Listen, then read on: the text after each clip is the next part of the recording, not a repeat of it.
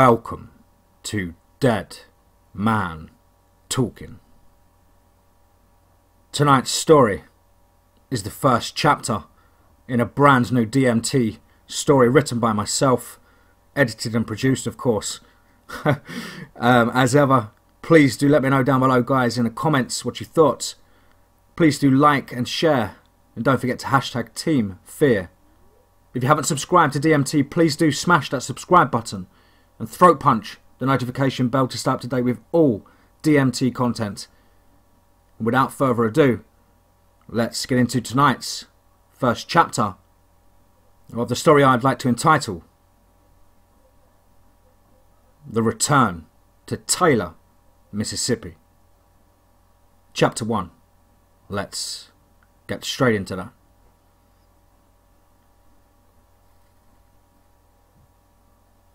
My name here is not important, but I guess John will suffice. What is important is that I get this out to as many people as possible.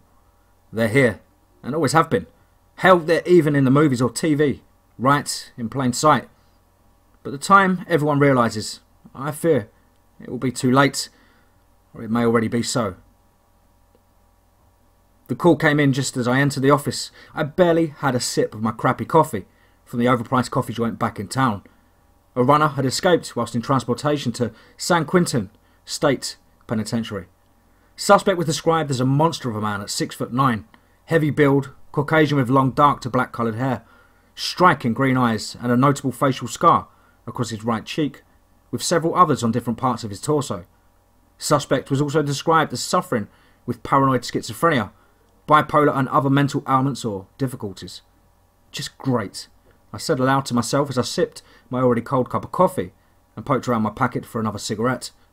Another Looney Tune psycho built like Arnold Schwarzenegger for me to track down. Just what I need. If I could bag this guy though, it would mean one sweet ass paycheck. I enjoyed working solo as a bounty hunter, but as I viewed his records it soon was obvious this wasn't going to be routine. Far from it in fact, but I guess we'll start at the beginning. So it turned out this guy, Mr. Bill Chambers, was a real piece of shit. He had an arrest and convictions record as long as he was tall. All pretty hardcore too, from battery with deadly weapons, abduction and torture to multiple people, rape and murder on 6 counts. Once he was put into penitentiary with the lifers, well, he kind of handed out his own judgments and sentences. This is where it gets interesting. Because of all of the trouble he was causing at San Quentin State Prison, a place with its very own nightmare stories where death of inmates is an almost a daily occurrence. The system decided it was time to transfer Bill to ADX, Maximum Security Facility, in Colorado. Unfortunately for the 3 guards in transport with Bill, it would be their last shift. At some point between Utah or Colorado, the vehicle crashed, killing, or at least it appeared to have killed the guards and died from their trauma in the accident. But our suspect, a psycho suspect, completely gone. Shackles broken clean from their chains. Feds were at a loss, and the bounty was doubled in 48 hours of him being loose, as reports started flying in about hikers being mauled and attacked. Most were killed, but 1 or 2 were lucky and survived. Although it depends if you count missing your lips and nose and fingers lucky. Yeah, anyway, that's when it caught my attention. Eventually days turned into weeks, and now months have passed. Everyone else has come to the conclusion that Bill simply died from the elements and starvation. But I knew something wasn't right. I mean, call me suspicious, but he gets loose and within 48-hour period, innocent people at nearby forested locations were attacked by a madman, quote and unquote, bloodthirsty animal. I started to chase up a few contacts I have and managed to get some copies of the survivor's statement. It was clear that whatever had attacked this lady's old man, it had scared her to her bones. She was referred to a psych clinic, and the feds noted that she was mumbling strange words like, "Its eyes, red, claws, wolf." It seemed the events had tilted her over the edge, and now her mind was no longer sound. She had only escaped with her life as she played dead. I was now beginning to think that this was indeed an animal attack, and as I received the post-mortem images, I was certain. No man could inflict the damage caused to her husband. With his limbs ripped from their sockets, a stranger still, it appears the meat and bloodied ends were sucked clear of bone marrow, almost like an armed popsicle. The remaining meat in shreds, loose, hanging void of colour, as the blood had been sucked clean. His lower jaws completely and utterly crushed from each side. Bear? I thought. No, it couldn't be. Bear would have mauled his back and buttocks. Plus, the back of the neck is usually a prime target for a bear attack. I perused the other case file from a camp location 3 miles away. A small family had been camping for the week and unfortunately found that by midweek they were only family left on site. Now I'm sure at first this would have seemed ideal, but however I feel it was key to their demise. They were slaughtered whilst it appears they were sleeping. The mother and father both never even made it out of their bunk, and the children scattered into the darkness of the forest. One by one they were eventually picked off. 3 of the 5 children's remains were retrieved from elevated points. The first 2 were in a tree together. Perhaps they fled the campsite together, we'll never know. The third was found 90+ meters up a sheer rock face. It took specialist climbers to retrieve the remains, and as far as I heard, they both discontinued working in the field due to how shocking the sight was. I'll save you the gruesome details, but post-mortem reports suggested an extremely large canine or bear attack. Of course, the latter was used as a public cover-up, equally as severe as the parents' injuries, and no mercy was ever shown. A truly horrible case, and one that I shall not forget. After that case, things went cold for a while, possibly a month plus, and absolutely nothing. Not a gnat's arse of a hint to where he was holding up. Search teams with dogs had exhausted all efforts, and once again, they assumed he had succumbed to the elements. I had all but given up when I visited my old friend Beanhead. He was a weird guy, but his heart was in the right place. The thing with Bean is he never left his trailer. I mean, never. But he continuously researched alien conspiracies and all types of crazy crap. He knew how to hack and find people really good too, so it kind of made my job, well, easier. It worked both ways, you know. Anyway, everyone called him Bean as his head was, well, shaped like a baked bean, and he was ginger. Anyway, as I was saying, I visited Bean and we hung out and cracked a few beers.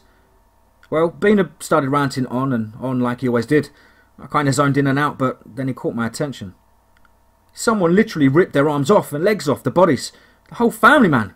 God, it's sick, you know? I cut him short. Yeah, wait, what? Repeat what you just said. So, sure, so the Clintons, the reptilians and... No, not that, dumbass, I screamed. The bodies, the limbs ripped off, I said, shaking my head. Oh shit, okay, sure. Well, 2 nights ago, way back up in the Wichita Mountains in Oki, 2 more separate groups of people have gone missing. Now, they found where one party were camping, but the equipment and the clothing was completely torn, destroyed. Also reports of multiple blood pools in locations in and around the camp area, leading into the deeper forest. And one deceased is staked to the earth. I mean, what could do such... Can you get me everything you can get on this ASAP? Everything, Bean. This is it. Is what? Bean asked, confused and a little worried. It's got to be that crazy suspect I was tracking, but lost before he realised I was onto him. I responded, with dollar signs in my eyes like Scrooge McDuck. John, you can't be seriously thinking to do this, man. I mean, how could anyone rip limbs from a body of their victim? It's just not possible, John, he declared, spilling his microwave noodles down his already stained brown top. I know it's him because he's already did exactly that to a family with 5 kids. All of them hunted down in the middle of the night through cold, wet, dark forest. Picked off like rabbits, I volleyed back. His eyes widened, then slowly narrowed, as if he expected me to finally admit I was joking. When I didn't change my expression, his eyes widened once more. But how? Why? I mean, not why per se, but how? He was completely white and perplexed at how a man could physically manage such a task. I don't know, Bean, but he did it for sure. I'll spare you the rest of the victims, I added. Rest? He said, shocked. Yeah, man. There were multiple groups of hikers and campers going missing, and then found like that. Some in the damn bunks still, and others fled deeper into the forests. Authorities believed that he had died from the cold and lack of food. I wasn't sure. It's been almost 2 months since I had anything remotely suggestive of him being alive, let alone still slaughtering people. Bean's horrified face remained shocked, and then he immediately jumped over to his work area. It was a mess, but it worked for him, I guess. Anyway, he managed to pull up morgue reports from 3 different states such as Kansas, Oklahoma and Arkansas. 12 separate cases totaled his trial of carnage and senseless killing, all with the same grotesque technique of killing. However, 2 of the other cases caught my attention. They were very similar to the Chambers case in the level of violence, but not entirely. But I'll get back to that later. I remained with Beanhead until 4:30 AM, gathering as much information on the murders and information on the locations. "You can't do this solo, John," he said as I popped my truck door. "Are you going to come with me, Bean?" I said mockingly, but with a smile. "Nope, I ain't that stupid. Besides, I've got to look after my plants. They need me," he responded, smiling back. "Yeah, they do, you crazy old bastard. Don't be smoking yourself dumb now." I cracked back and climbed into my truck. Waving me off in the headlight beams and early morning fog was Beanhead, still casually in his dirty-ass white underwear, with one sock hanging loose and long off one foot. "Damn, you are one crazy old boy, but you've got eyes and ears like an eagle," I said aloud as I pulled out onto the long dirt road and away from Beanhead's property. I needed a drink, and so I reached for my scotch flask in the dashboard drawer and took 3 heavy swigs, hitting my belly and gut with a warm and fiery feeling. My nerves and excitement calmed, and the job was now back on. I was heading to Arkansas and the Ozark Mountains. He had no doubt covered more ground in the last 2 days, but I was back on his trail. I settled in for the night at a seedy motel and went over everything that had taken place, trying to find a common denominator, a reason for the violence, and more importantly, where the hell was he heading? Or more to the point, how was he still alive and able to cover so much ground? He had to have either had help or hijacked a car or a form of transport. But all the recent murders, they've been deep in the backcountry, I mean way back. No road access, not really. Not unless you were half crazy and had a truck to match. It's desolate. Nothing but the wind and endless miles and miles of trees. Did you know that over half of Arkansas is completely forested? That's more than 2.5 million acres within the 3 main state parks. So yeah, it wasn't going to be an easy task by no means. But I was good at this, and I always got my man. If I couldn't find him within a month out there, then I'd make him come to me. I awoke the next afternoon, my head cloudy from polishing off the rest of the scotch. A voicemail from Bean telling me to call him ASAP. I got washed up and dressed before calling him and heading back onto the road. I was around 2, maybe 3 hours away from the first trailhead location in the Ozark National Forest. It would be a long and dangerous hike on foot further and deeper into the backcountry forest areas that the missing party was believed to have been in. The weather was cold, but the chances of rain were minimal, although the sky suggested totally different. Again, my head throbbed, and my stomach moaned and sloshed around the last night's scotch, marinated, empty stomach. All of a sudden my phone went. "Bean, it's me, what's up?" I asked. "John, you got to leave this one for the army, man." "What?" "No, Bean, I'm cool, man. I've faced far worse groups of runners before. It'll be over and done in no time, and we can go about spending all that bank," I declared, hoping that he would shut up, as he was making me nervous, and I'd heard it all before. However, he persisted and then gave me an update that sent tiny needles of fright up my spine like sharp spider legs creeping their way up and then down. "John, he's not well, he is, but rather more of a it," he continued, sounding more and more delusional by the minute, talking about secret cult groups, online and within the government, even the CIA, DEA and FBI, hurtling along at 500 miles an hour. Animal testing, super soldier, ancient bloodlust, secret underground facilities, even DNA splicing and reformation. I lost track of my patience, and I eventually screamed at Beanhead to shut up and just laid out plain and simple what the hell he was trying to say. As I did so, he calmly stopped, bleating and ranting. He took a deep breath, and in the most composed voice I'd ever heard leave his toothy mouth, he said, "John, he's not normal. He's got a condition or disease I don't know. Nobody does. There are a couple of the deep websites and chats that I go on and what, Bean?" I beckoned angrily at him. "Well, a couple of the chat room people were talking about secret cult or government super soldier projects or ancient bloodlines between man and beast, or something I don't fully understand yet myself, but, John, they mentioned channeling dark magic or spirits, that sort of thing. I don't get it, but, well, one of the rituals they were discussing was a ritual that would grant people the power, strength, and agility of 10 wolf-like beasts, something along the lines of Dogman, but not natural. More like a position or arrangement between human and demon," he said, with a tone so sobering that for a minute it had me. "That it?" I asked hurriedly. "No, not entirely," he responded. "You see, one of the symptoms of such ritual is bloodlust, insatiable hunger and anger, increased awareness of the senses, possibly even new ones. Do you get what I'm saying to you, John? This is not something you want to get involved in. It's been going on like this for hundreds, if not thousands of years. He's a real-life werewolf, damn it, John. Could you not see?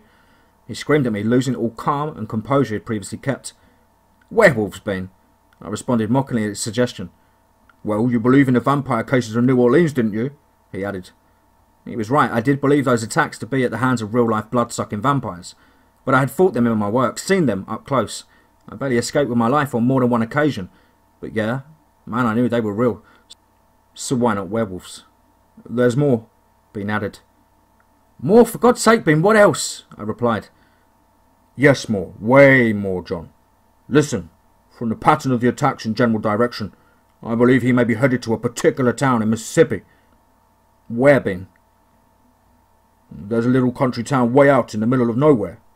The town has a very long and persistent history of dogman encounters and sightings.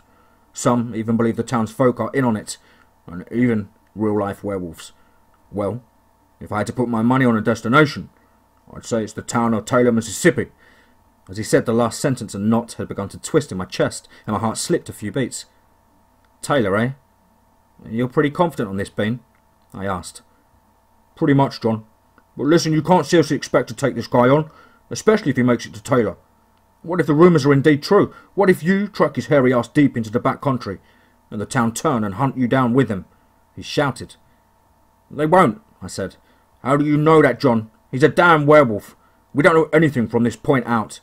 He added, upset and genuinely concerned about my safety. Look, Bean, I'll be fine. I'm armed with full metal jacket ammo and my MP5. Plus, I got the 50 cal judge, just in case. Please, see what you can find out from your weirdo group chat room.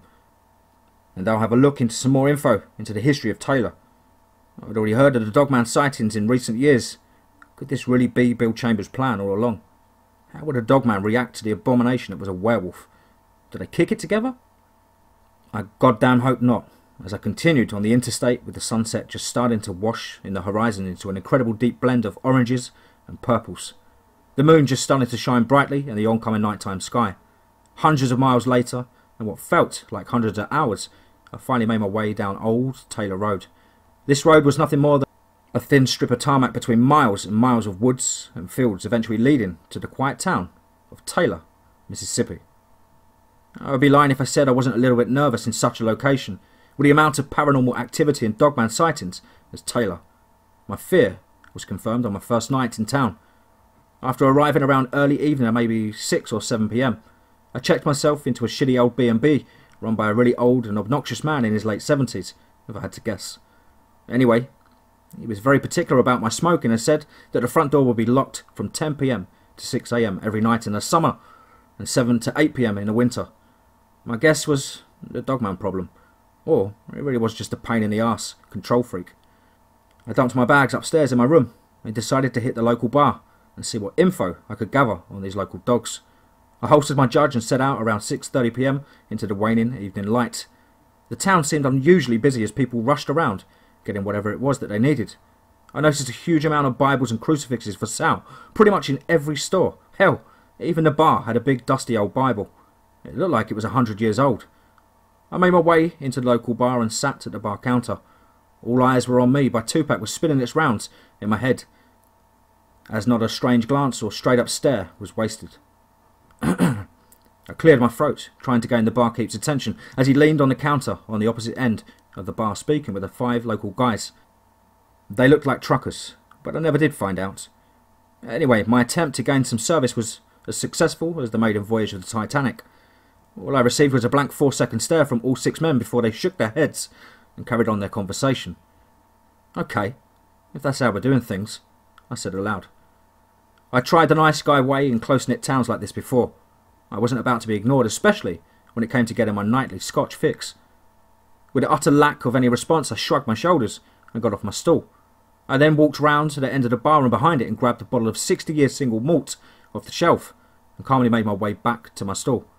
I could see them in my peripheral gearing up and heading my way. Hey!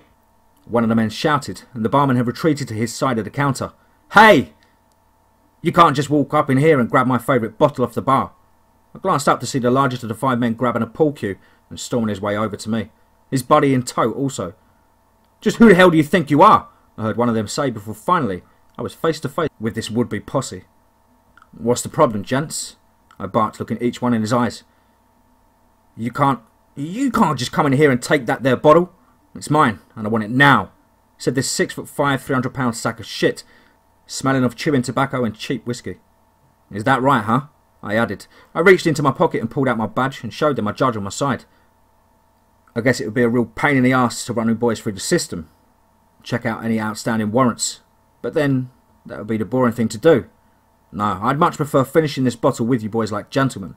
And in return, you can all tell me about your late-night visitors. I said with a cold hard stare at the wannabe Hulk, who up until the last sentence looked smoother than a Garth Brooks album.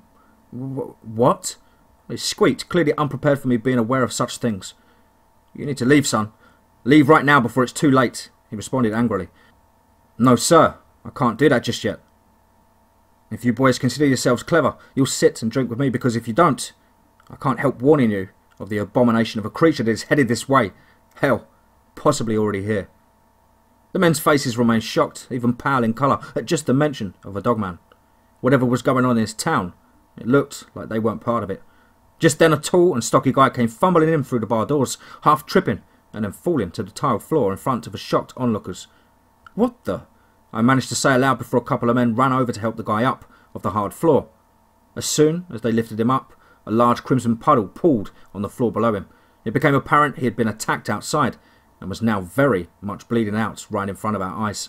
His abdomen was slashed and clawed immensely from chest to groin. He was opened up. A loud pitched throughout the establishment. Let's get him over to the table over here, said one of the men helping. A few of the remaining would-be local bullies glanced over at me with a look of, well, I guess we do know what you're talking about. I nodded and said, You see, I'm here to warn you all, and maybe I can help also. I don't quite know how, but I'm working on it, goddammit. I was met with murmurs from around the bar and remaining men next to me. You're crazy. There's nothing you can do. It's too late now. There's too many of them, said one of the men, who then tipped his hat at me and then the other men before swiftly leaving out the door, sidestepping around and through the crowd of the people gathered around the now ghostly white man on the table. Blood beginning to run off the table side and puddle below.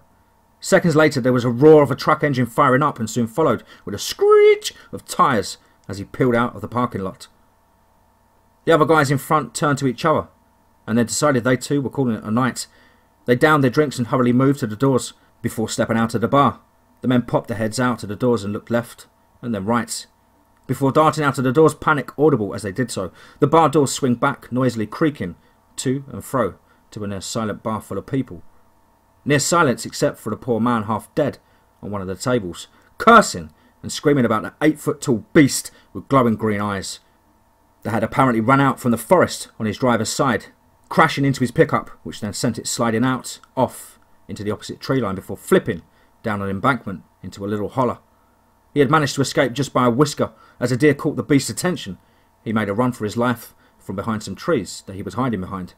The beast changed its mind once more, and he began chasing him down. As he crossed back over the road, a large truck slammed into the werewolf a mere couple of feet behind him. The driver gave him a ride back to town but wouldn't stop, so he bowed in the middle of the street outside.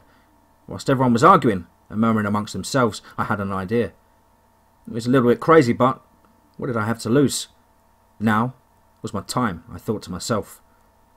I cleared my throat and said aloud, Good folk of this town, I know my face is not familiar, nor do you know my word is promised, but we do share something in common. I know of these creatures that reside here in the forests and swamps, but that is not why I am here. My name is John, redacted.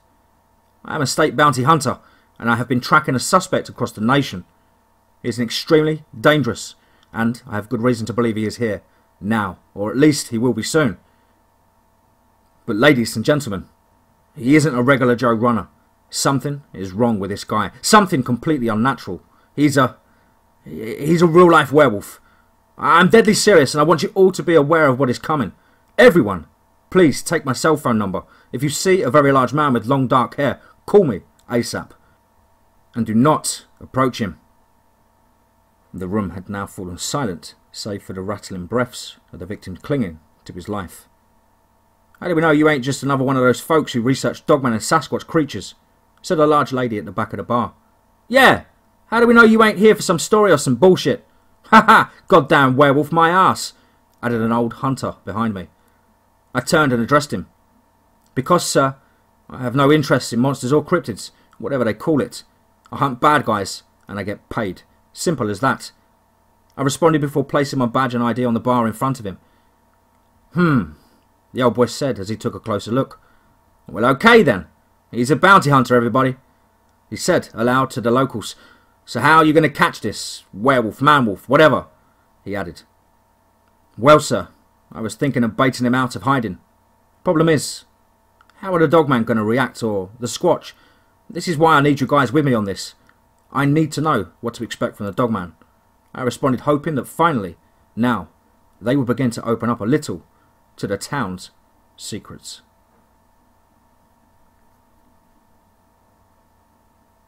The return to Taylor, Mississippi. Without further ado, let's get straight into that.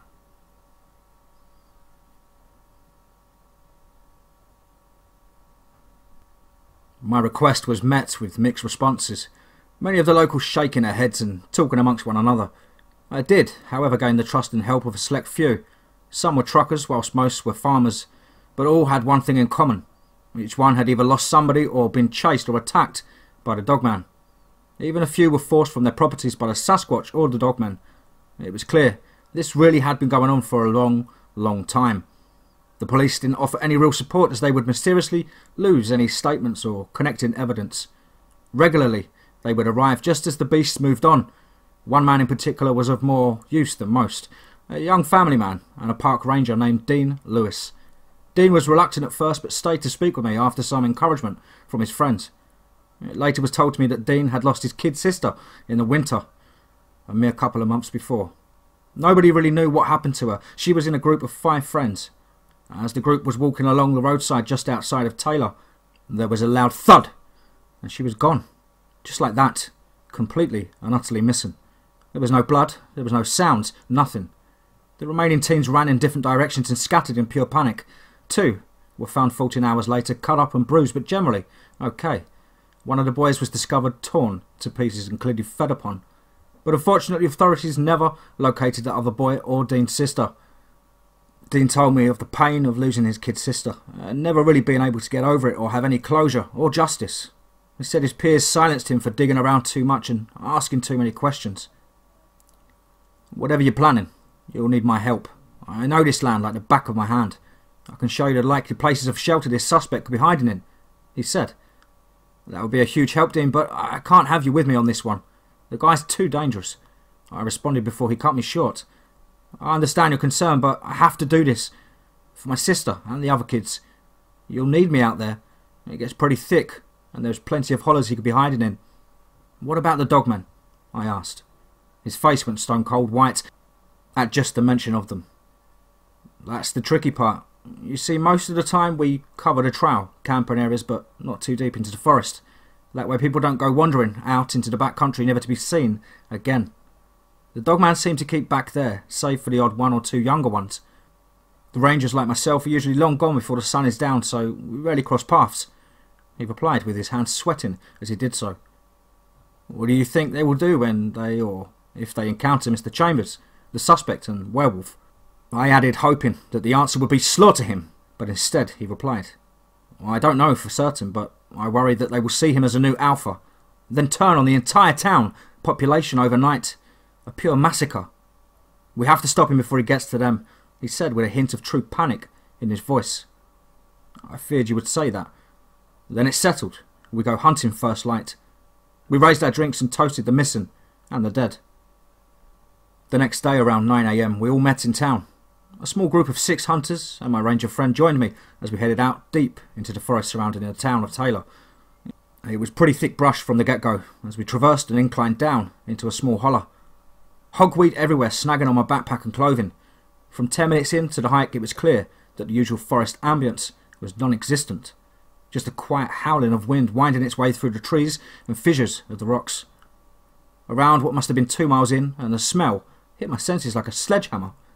Man, this funk was unbearable, and soon, making all of our eyes burn and water up.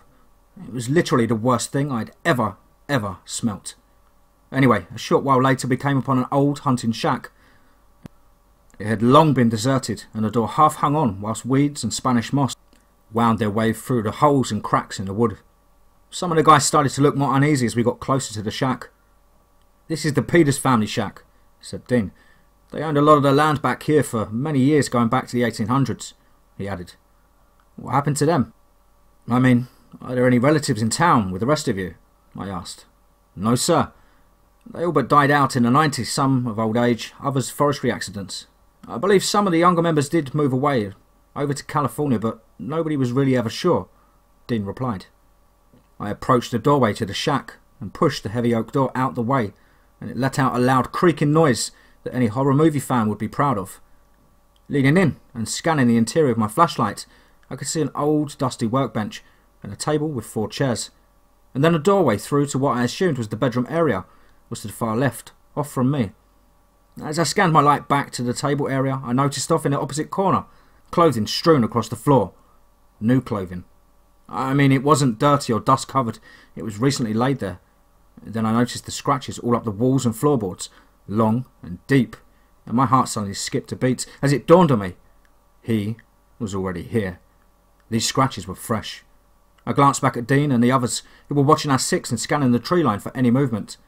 Dean came over and peered in. "Look, man, that clothing is new and so are all those scratches. He's already here," I declared. "Oh my God," responded Dean as he scanned the interior of the shack. "Look there," he suddenly said, pointing to the clothes again. "What?" I asked. "There, look, blood, and lots of it," he replied shakingly. Sure enough, near the pile of torn clothing was a huge puddle of blood, with splatters all up the adjoining walls. "Jeez, man," I reacted aloud, catching the attention of the guys behind us. One by one, the men came over and peered into the shack before staggering back in shock. "Gents, it looks like our man, or whatever he is. Well, he's already arrived, and I'm guessing by the amount of blood that he's already killed something, or... I can't stay out here too late," said one of the younger men, Jerry. My wife. She's heavily pregnant, and I... It's okay, Jerry. We start heading back in a few hours," said Dean, trying to reassure the younger hunter, who by now had lost all colour in his face. "Here! Over here! I found something!" shouted an old hunter by the name of Rick. He was just off to the side of the shack, a ways to the right. "What do you got, Rick?" asked Dean as we made our way over to where Rick was standing. He was in some chest-high brush kicking around at the ground. "I'm not sure, but it could be a storage cellar. I don't know, though," Rick replied. We got over to where Rick was standing to see an old green steel cover over a wooden hatch. "What the hell?" said Dean at the sight of the strange and heavy cover. "I never knew this was here," he added. "I don't like it. I can't do this. I'm claustrophobic," said Jerry, again looking more and more uneasy by the minute. Crack! A loud noise shattered the silence of the forest. Crack! Another from a closer position. Whatever it was coming this way. "We've got to move now," I said, as we could see the tops of the trees 100 yards, maybe more, start to sway and move. "Open it up," said Dean. "Go, get in now," he added hastily. "What's going on?" I asked him as we struggled to shift the heavy steel cover off the hatch before climbing down into the inky blackness of the shaft, leading to God knows where. As I climbed down, I glanced back over to where the advancing noise was coming from, to see 3 enormous, black as night itself, dogmen spring from the canopy of the trees down to the ground with a tremendous thud. "Oh shit," shouted Dean and 2 other guys who began firing on the creatures as they circled and bared their teeth. "My God, it's true. They do exist," I said in part amazement and part terror. Their enormous build like that of a prime athlete. I mean, muscle upon muscle, clearly defined through their heavy and thick coat of fur. Their hands were extremely disproportionate to the body, with fingers thick and long, tipped with razor-sharp black claws. But most strikingly of all was their bright, glowing red eyes. At night, to witness those eyes staring back at you must have been bone-chilling, to say the least. Before I finally ducked my head below the surface, I see 2 of the dogmen work as a team to separate and corner one of the guys up against the shack, as he gradually stepped further and further back into the wrong direction. Then both launched themselves almost in sync, from 20, possibly 15 feet away at the guy. He managed to get a few rounds off, but it was useless, as their sheer size almost mocked the bullet's impact. Crashing upon him, they began tearing into him like a damn Christmas present. I had seen enough and jumped the remaining steps into the blackness as they pulled the long bits of his intestine out of him whilst he kicked and squealed. Landing a few feet down in some unknown tunnel system, I heard Dean scream out, "No!" before suddenly jumping down onto the ladder and trying to pull the steel door shut. "Jerry, get up here and help him!" I shouted, but Jerry was near catatonic, murmuring to himself low to the ground. "Damn it, kid!" I added before one of the older hunters jumped back onto the ladder and climbed his way back up to where Dean was desperately trying to slide the steel cover shut. The guttural moans and roars of enjoyment from the surface echoed around us and through our bodies.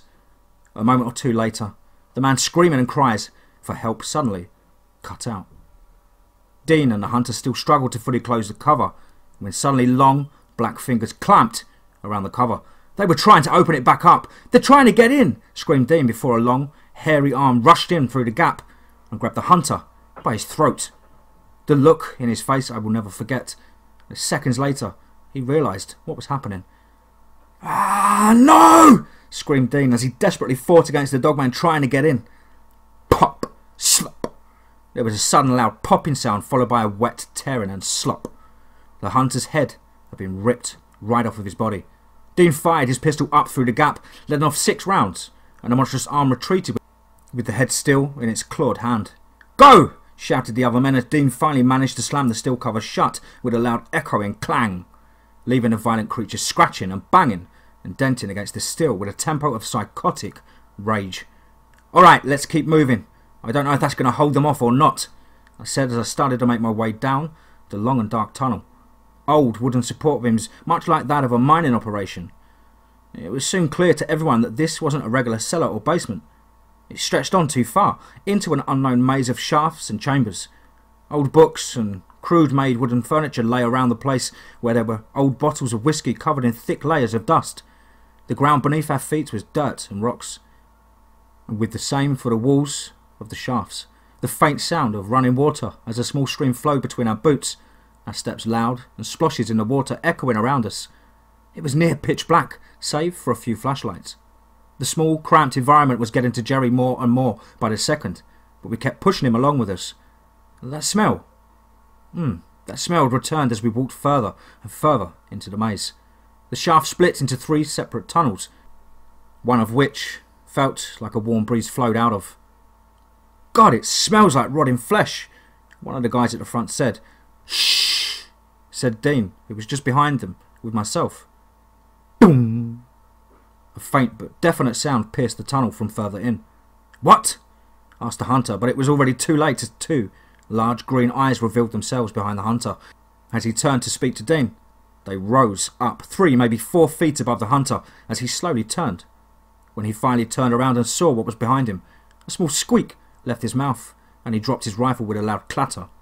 Without another second to pass, we all began firing, but it was too late as the huge werewolf slashed at the man's face, literally ripping his face from his skull, and then grabbed him by the arms and slammed him into the support struts with a catastrophic effect. His whole head simply imploded on impact with the beam.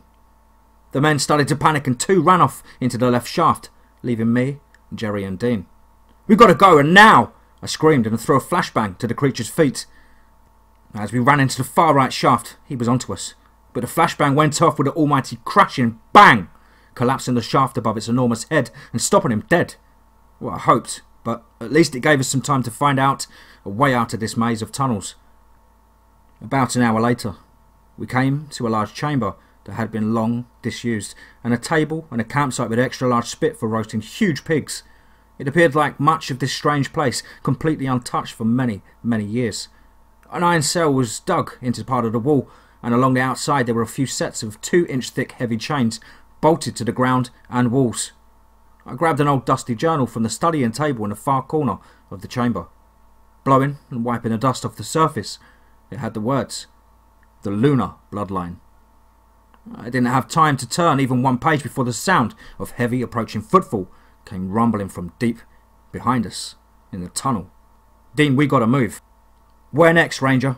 I shouted at him. "Your guess is as good as mine," he replied. "All right then. This way, look, another door, in the corner from the shaft we came through." there was another heavy green steel cover or door, and this time it was almost like the submarine watertight doors. Jerry and Dean tried it. It's jammed! I seized up. The thumping footfall was getting closer and closer and louder, and now was accompanied with a low growling, bellowing from within the inky darkness of the tunnel.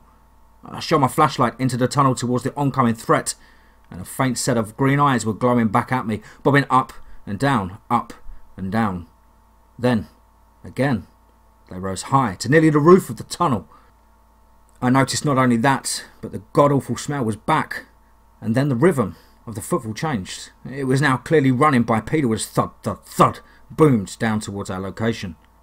"We gotta go, guys, come on! The door, damn it!" I screamed, and the werewolf responded with a roar that was so sinister it made me shudder.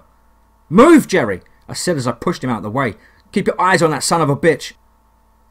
Trying the heavy handle once more with Dean, we heaved until it finally gave with a loud metal clank. "Quick, inside! Now, Jerry!" I said as Jerry stood frozen in place, his skinny, denim-covered legs shaking as a stream of piss ran out from the bottom of his trouser leg into the dirt. A deep and low came from the tunnel in front of Jerry. "Dean, grab the kid, let's go! Come on, kid! Come on!" screamed Dean. He literally had to grab the kid and throw him into the open door. As he did, the monstrous werewolf emerged from the dark tunnel, now fully standing in front of us, cast in the strange light that our flashlights lay upon him. He showed his massive teeth, and with an almost human smile, he was enjoying this. I could see it in his green evil eyes.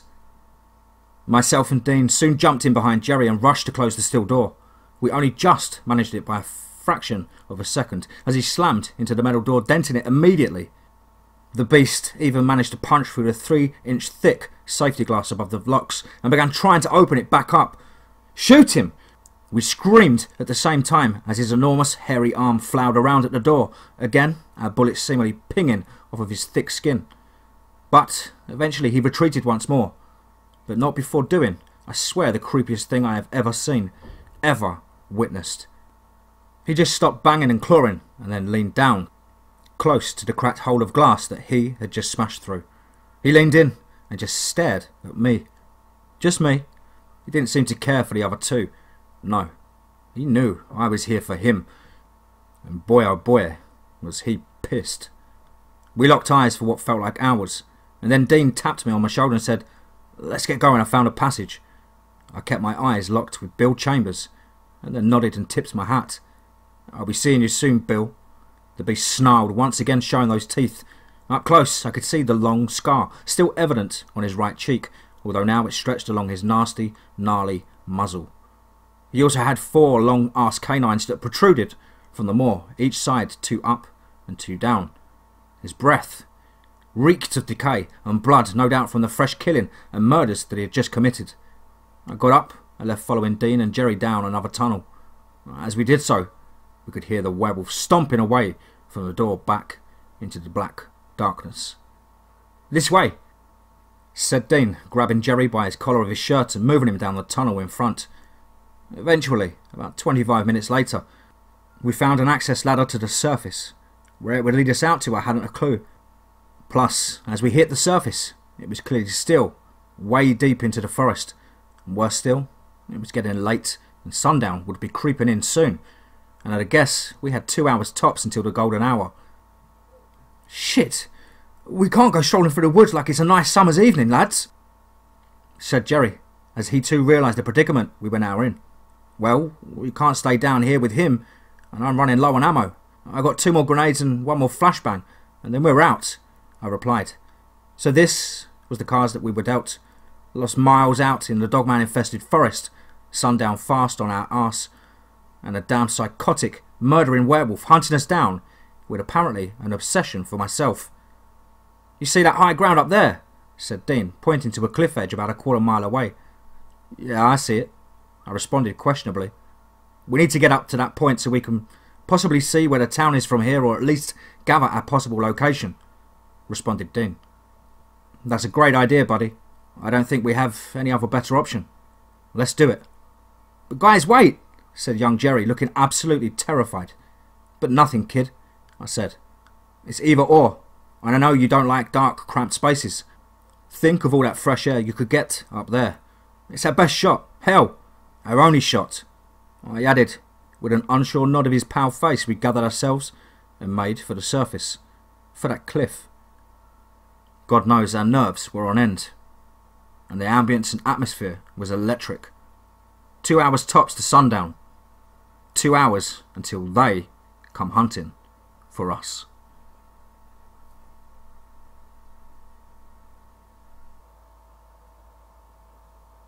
On the surface, the forest around us was still silent and deadly.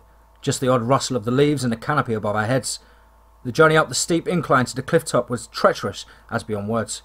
We chose to follow a small game trail up the side that seemed to have a switchback halfway up. But instead we found the switchback impassable as a recent rock slide had now blocked our through route. "We don't have time to head back again to find another way up," said Dean, climbing up on the top of a large boulder to peer around for a route over or through. "No, nothing. We're going to have to either go back down or try and go up from here," Dean announced from high up. "Up? What does he mean up?" remarked Jerry. "I think he's saying we free climb there," I responded, pointing directly to the sheer rock face. No, I can't," again Jerry declared. "You don't have a choice, kid. It's up, or you can wait here for the sundown. Your choice. I know it's risky, but so is standing down here." I tried to reassure the young man, but it was no use. He was trembling with fear and couldn't make up his mind. The horizon already beginning to haze as the sun lowered in the sky. Eventually, after a good 5 minutes of myself and Dean badgering Jerry, he folded and decided to join our ascent. It wasn't much further up, and this would actually take some time off our estimated journey to the top. Dean went first, leading the way and pointing out the best footholds and grip points. Another 35-odd gruesome minutes we made it over the top and walked the remaining trail to the edge of the cliff. As we approached it, it was now hitting the golden hunting hour as the trees and everything all around was plunged into shadows and silhouettes right before true darkness takes hold of the day. The vast expanse of the park now evident from this elevated point, we could see off a ways in the distance. A good 3 or 4 miles plus was the town's church steeple high above the surrounding tree line. "We'll never make it in the 4 miles back on foot through the night," said Dean, scratching his head in frustration. "Is there not a ranger station we can make it to and hold up overnight?" I questioned. Dean looked at me and then nodded and said, "Yes, I'm afraid there is, but it's practically back no more than a couple of minutes' walk from the tunnels." "I see.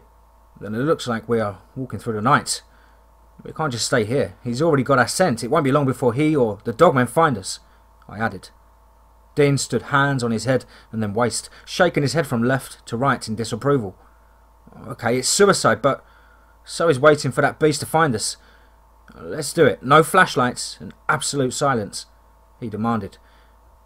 I nodded and looked to Jerry on my left, who was just staring out across the vast forest below us. "It will be fine, kid. We'll be back in the town in a couple of hours and back to that beautiful wife of yours," I said again, trying to boost the young man's confidence. He gulped loudly and glanced at me and then slowly nodded. Just then a mighty howl broke the early evening silence, followed by 2 more from across the forest, a mile or so away at a guess. "We need to go. Now, gents," I added before we set off down the adjoining trail, back towards the town in the far horizon. Still, the wind whipped and howled as we hiked our way down another trail, not knowing what or who could be waiting, hiding for us. About an hour or so later, we were cresting a hill. As we did so and looked down, there was a small clearing and a campsite haphazardly built into the side of a large boulder. As we got closer, it was apparent that whoever had been staying here was attacked and highly likely laying somewhere nearby dead. We took a closer look and could see large prints leading from the thick brush towards the tent, but from the side of it, whatever got to them did so by ripping straight through the damn nylon lining and dragging the poor souls out back into the deeper brush. "God, what a way to go," I muttered to myself. Inside the destroyed tent, however, was a sat phone, a couple of high-powered hunting rifles, ammo, some climbing apparatus and a couple of large machetes. We found a second body not far from the first, except this one had been partially buried, almost like a stash for another sitting. "Getting full, huh, big guy?" I again muttered to myself. "We should get moving in case whatever did this decides to come back and finish," said Dean quietly, as not to give away our presence. Jerry was just Well, Jerry. He was standing, staring all around over his shoulder constantly. The damn kid gave me the willies, acting like a damn meerkat. Anyway, we trekked on further, noticing that still there was zero sign of wildlife around the trees. They're empty of squirrels and birds. The terrain taking a steeper incline with loose rocks and long grass, making the path treacherous as hell. But we managed to cover good ground, and in good time. The problem, however, soon dawned on us, as we realised we were heading into a deeper hollow, and a part of the forest that was near dark throughout the day. Nope, was my first thought. Literally, I cannot stress how dark and cold it suddenly became as we climbed and slipped our way down the final part of the incline and headed into this dauntingly dark forest. Again, this is in the middle of nowhere. Now, I've tracked guys down over Germany, France, and in the UK in the darkest, coldest environments, but this before us, as we entered, seemed to seep through the layers of clothing and creep up your back, biting cold. Eventually, literally, I guess too. Soon it was like someone had shut us in a capsule, or like when you first step into a car and close the door, the ambience. Also, as the heavy wind had seemingly stopped or couldn't permeate the dense trees and canopy, the atmosphere, it was chilling. There was only our breaths and heartbeats and a quiet babble of water somewhere off a ways, and then Jerry went and stepped on a damn dead branch laying on the ground. It made an enormous crack. Dean and I looked at each other wide-eyed. Shit, I whispered, turning to Jerry. His face like a kid who had just broke the kitchen window playing football. Half-stepped with his foot now raised just above the broken wood. Sorry, I didn't mean to, whispered Jerry. The noise must have carried a fair distance and echoed as it faded. Dean began raising his hand slightly up towards Jerry, as if to shut him up or something else. At first, I couldn't put my finger on it. Dean continued, and then began shaking his head, clearly not happy. I was about to say something, but then I smelled it. Turning slowly as possible, I looked over to where Jerry was still standing, perched like an idiot. Then I heard it. A deep rumble suddenly surrounded us, and just a few meters away, halfway up a tree, with its black claws gripping to the trunk, a nasty, mean-looking male dogman. It had a thick run of hair up its shoulders and neck, almost like a mane, but more like a hyena. Its eyes just glancing at Jerry's back. Jerry had just heard it too, as he started to whimper, and his breathing was erratic. Dean moved slowly forward to Jerry, still with his hands up. I didn't know if that was for Jerry or the dogman, but anyway. He whispered to Jerry, "Whatever you do not piss yourself right now. It's a male, and he ain't gonna appreciate that." Jerry's eyes, watering and shaking body, limply nodded his head up and then down. Dean, still whispering, continued, "Jerry, just start walking towards me, okay? Everything's gonna be alright." Dean responded quietly as possible. The dogman moved into another position on the other side of the tree. Then, without a second to spare, it jumped down, landing just a few feet away from Jerry's back. Its hot breath breached the collar of his shirt. It leaned down, smelling him up and then down, eventually knocked his cowboy hat off his head. The whole time his eyes locked onto Jerry. Even so, my arse was blowing, and I couldn't control my hands as they began to shake, and my head was almost spinning with the sight before me. I took a deep gulp. I went to unbutton my pistol holster. Ooh-wee, it did not like that. An even louder growl, or I probably should say a roar, came from this thing. In an instant, I dropped my piece. "Oh shit!" I cussed, and Dean's eyes glared at me as he shook his head at me and said, "No good, it's too close." Jerry by this point was a mess, his legs shaking and then buckled beneath him, and the creature reacted to my error. But suddenly, out in the distance, deeper in the darkness, something more terrible and more twisted responded to the roar it had just made. "Oh, please no. Not now. Not here," I muttered to myself again. The black dogman grunted a loud snort, and then tilted its huge long snout up into the air and smelled for a couple of long seconds. Then it began taking an enormous breath and released a howl so deep it painfully popped Jerry's eardrums. So now he was completely deaf. The huge dogman pushed Jerry over with its long arm and black fingers, and then turned around. I, wasting no more time, grabbed my gun quickly, again off the ground, when, off in a distance not too far away, we could start to hear a tremendous rumbling or thumping with the breaking of big branches. It sounded like a damn freight train was coming through the forest. We need to go now. I think it's him, I said to both of them. Dean nodded and replied, Okay, slowly at first though, yeah? I nodded and we looked at Jerry, who was in pure terror.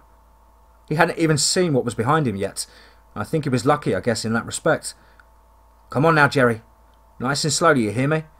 Dean told him reassuringly. My patience was tearing at the seams as the oncoming whatever it was got louder and louder, and the thumping was now definitely footfalls.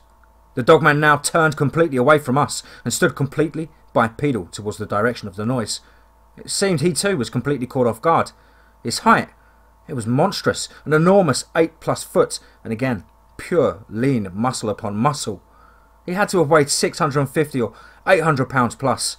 We saw this as our opportunity, and Jer slowly began to walk towards us. We all paced backwards further and further, and just as we reached a bend in the trail and our view was slowly getting cut off by the foliage, we saw him. He made a direct attack on the dogman, who was caught off guard as the sinister werewolf sprang from behind some thick foliage. Tackling the dogman, the two beasts roared out as they smashed into each other, and over, teeth and claws ripped and torn into the enemy's torso. Snarls so vicious that your own skin tried to get up off of your body and escape the sound. They were pretty much matched in size too, so this wasn't going to be easy for the werewolf. No sir. As much as I would like to say that we had somewhere close by and watched them duke it out, we didn't. In fact, we found the source of the sounds of water and began following it onwards. Still, the carnivorous crescendo booming throughout the forest behind us. I'm not sure whether the werewolf spotted us or not, but we escaped and quickened our pace. In the turmoil, we hadn't realised the sun was setting, and now we had at best less than an hour until night fell all around us. We needed to get out of this holler or find somewhere to camp for the night. Picking up our pace a little, we were suddenly faced with 3 oncoming dogmen that appeared out of the trees in front of us, but they seemed more occupied with the commotion of the comrade behind us. As the dogmen darted through us and sending myself and Jerry tumbling down a slight embankment of long grass into a shallow flow of water, Dean managed to cover as they missed him entirely. It hurt like hell, but that should keep the werewolf busy, or hopefully they would kill it, I thought to myself.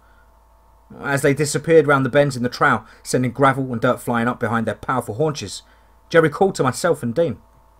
We both clambered over to where he was at, as 2 dogmen came roaring from the bend, climbing and writhing all over this enormous werewolf. The beast definitely had the upper hand in strength, but the numbers kept up the healthy attack, as the 3rd and 4th dogmen rushed out of the canopy and bounded over to the chaos of tooth and claws.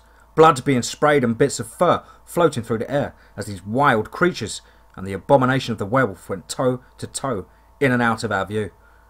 Over here, look! Again, Jerry called. Looking to what he was pointing at, there was a small cavern set into the forest floor, and after a closer look it was one way in and one way out of Fair. As much as we didn't want to spend the night out here, it looked like we didn't have much of a choice. At least this way, we had solid rock 3 sides of us.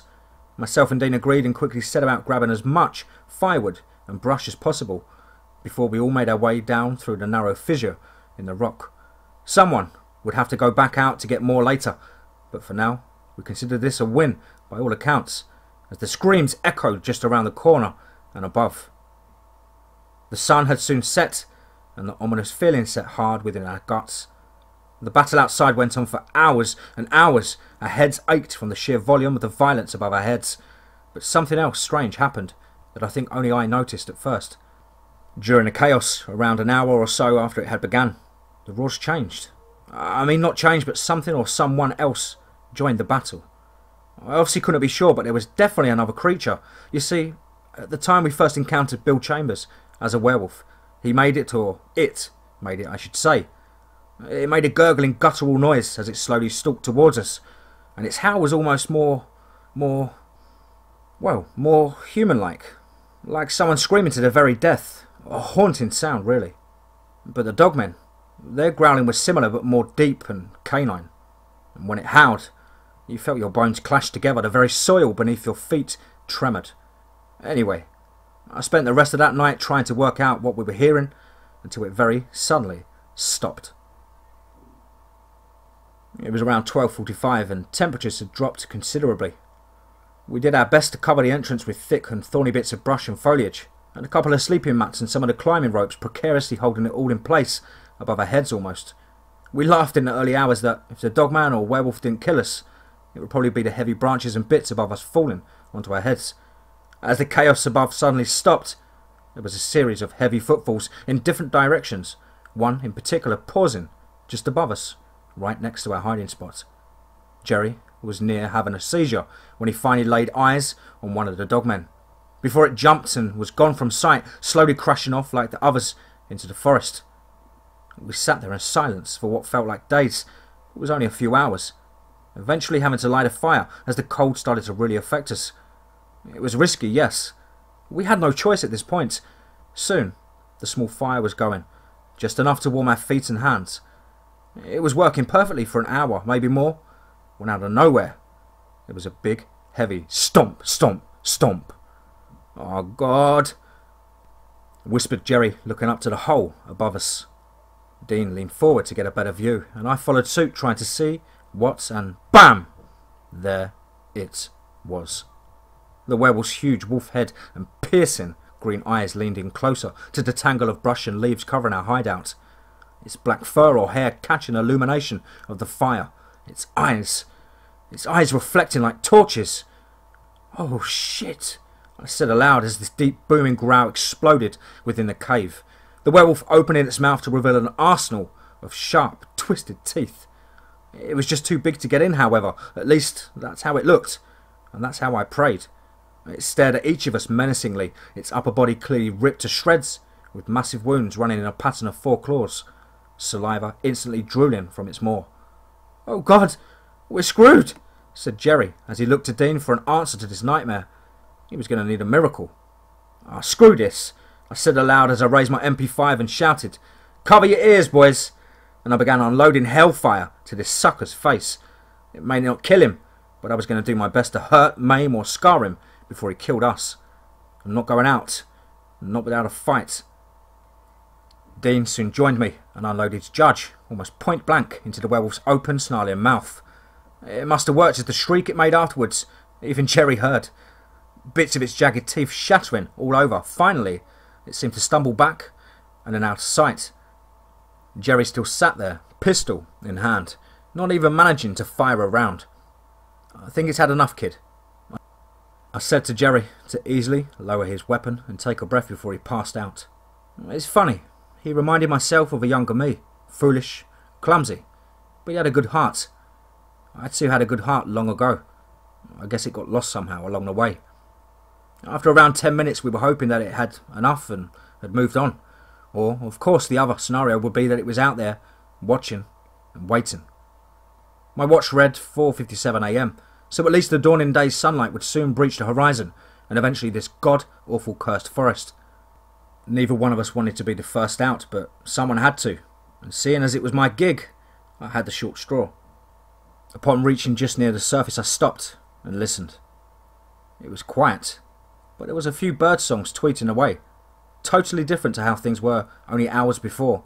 I signalled for the others to follow close, and we all one by one made our way back onto terra firma. We felt like lumps of meat just hanging there in a butcher shop window, and so we decided it had been long enough, and we must push on whilst daylight is on our side. We gradually made our way out of the deep hollow and sinister dark forest and found ourselves at a clearing with an outlook. In the distance, we could now see the town. It was at least 3 miles to go, and somehow we had gone on a wide berth of the town and the surrounding forest. Hours later, and beaten and bruised, not to mention completely and utterly exhausted, we came to a small freshwater pond. Some deer, lazy laying in the sun rays, bathed and, startled by our sudden presence, scurried and bounced away back into the deeper forests. Bang! Bang! Bang! Gunshots rang out in the near distance. Myself and Dean glanced and then ran full pace towards the gunfire. Whoever it was, they had to be local and might need our help. Hopefully, they can give us a ride back to town. Instead, what we found, around 20 minutes later, was complete, unbridled carnage. First we thought it was another poor group of campers, as we could make out a large tent and a few others. Then we noticed the odd assortment of empty gallon bottles and distillery equipment and goodness knows what else. The smell hit us from way back, and soon it was clear this was no campsite but a damn meth lab. Multiple bodies laid, torn to odds and ends, bloodied and heaped in piles all over the forest floor and surrounding trees. And Jerry blew carrots all over the place. I handed him some smelling salts to cover the smell. I guess I had just become used to the rotting vegetable mixed with meat bloody smell and taste. Dean remained with Jerry, keeping an eye on the outside whilst I went into the main tent to investigate further. Inside, I found some keys to the ATVs round back, but not much else was useful. I did, however, grab Jerry a big old stack of dollars. Had to have been 100 grand easily, give or take a few thousand, but I thought his little family could use it better than it just sitting out here and rotting. I was just about to leave and check in the other tents and the ATVs when I spotted some more fresh blood. It was on the floor but disappeared as it got to the back end, underneath a big old storage trunk. I remarked to myself. What do we have here? I added. Aiming my pistol, I kicked the trunk out the way to reveal another secret trapdoor hatch. I called for Dean and Jerry to come and check it out, but before I could finish my sentence, the hatch flew open and two long, huge, hairy arms came reaching out straight for me. Jerry managed to swing his machete straight down and through the beast's right arm as it rose up and out of this hatch. It howled a loud and painful howl that was cut short by Jerry once again cutting into its head with a sickening crunch. Jeez, Jerry, buddy. Thank you, man. You goddamn saved my ass. I said, amazed at the moment Jerry had decided enough was enough. Either that or he just lost the plot altogether. It was a damn meth head, crackhead, werewolf. I mean, for the love of God, as if it wasn't bad enough already. It looked like Bill Chambers had now started to infect the not-so-local population. It took another 5 minutes of all three of us hacking into this creature's head and face before it finally collapsed. I swear to you, his damn jaw was still gurning from all the drugs pumping through the system. What a damn nightmare. Anyway, we found some jerry cans of fuel in the hidden room where it was hiding and checked the ATVs to make sure they had fuel and was working. Just before we hit the road, we doused the meth lab with fuel, setting it ablaze. If you know anything about meth labs, it's that they're really flammable. Whoo-wee! Kaboom! We hit the damn trail hard, each redlining our ATVs, trying desperately to leave this forest as fast as possible. Within minutes of us hitting the old logging road long forgotten by the residents of Taylor, we were being followed from both sides. Loud growls and yips could be heard, accompanied by the ever-present smashing of branches and roots. As an unknown number of dogmen chased us, even on the horrendous dirt road, we still averaged a good speed of 55 miles per hour, but they still maintained to stay hot on our tails. Over the noise of the three loud four-stroke engines, I could just hear young Jerry screaming to himself in pure, undiluted terror.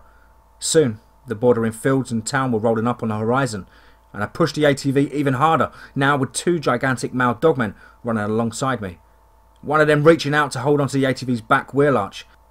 I swerved into it with a huge thump and sent it tumbling head over heels into its body, with enormous creatures knocking through the side tree line like bowling pins, shattering splinters and wood and foliage everywhere.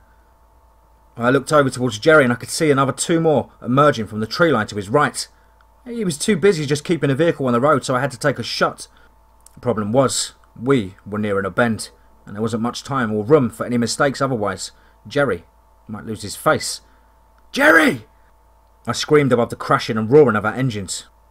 Jerry! He glanced this time and I pointed to his right. He took one look and freaked out.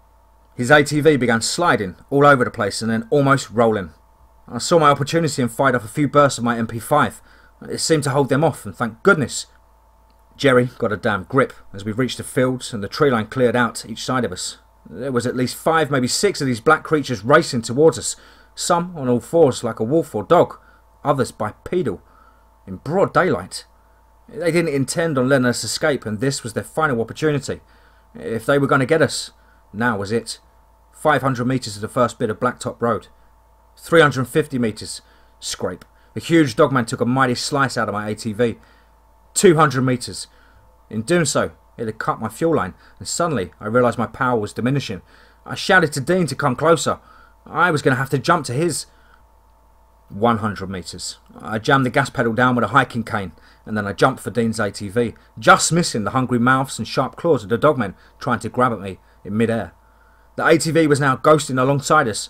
I pulled my charger out and fired a quick burst of shots straight at the gas tank. With an almighty boom, it exploded, and in seconds it downed 3 of the beasts stalking us. We hit the smooth blacktop and I looked back to see the creatures coming to a stop one by one, their huge frames sliding in the dusty dirt. "That was too close," said Dean. "Yeah, I know, brother. I know. Let's get the kid to his wife and get some damn whiskey," I added with a slightly hearty chuckle. Dean joined me as we made our way into town, both with huge waves of relief. As the regular folks of Old Taylor looked at us, we bombed through the streets covered in dirt and blood. Finally, after a lifetime it seemed, we were able to leave Jerry and his lovely wife and head to the bar for that damn drink. And boy did we drink. I mean, not just your average, "oh, I need to forget about the girl," or "oh, I just lost my job" kind of drink-up session. No, I'm talking about wrecked. We ended up bribing old Dan, the landlord, to let us have a lock-in until the early hours. Around 1 AM I remembered the journal from the underground room, dusted it off on the table, and myself and Dean began going through the jotted notes and some of the formulas for apparent cult practices or rituals. Some of it was sick and twisted, to be honest, speaking of deals with demonic entities to human sacrifice. Anyway, a short while later, I turned the page and detailed before me was a family tree. Well, actually it was 2 family trees. The first being that of the Peters family, the other of that, at a guess, the Dogman pack in the forest. Within the notes, I read how back in the 40s the town of Taylor was overrun with these dogmen. They were snatching children from their beds. Many hikers went missing, but seemingly most of all, hardest hit was the forestry woodsmen. The loggers would go in groups of 6, maybe more, most never to be seen or heard of again. As the town grew more and more concerned by the day, it appeared that the father of the head of the Peters household decided drastic action had to be taken. Now, with the help of his cousins, they called on the dark elements for assistance and was granted the strength of 10 men and 10 wolves. Unfortunately for Father Peters and his cousins, the power granted to them was too powerful, and Mr. Peters transformed without any warning and laid slaughter to his entire family. That was all except for a young newborn baby who had yet to be named. Later down the line I did some more research and found this young life was then whisked away by authorities and placed into the care system, where he would eventually grow up and be adopted. Adopted under the family of the Chambers household. Bill Chambers was the last surviving member of the Peters family. He must have contracted the werewolf disease that fateful night.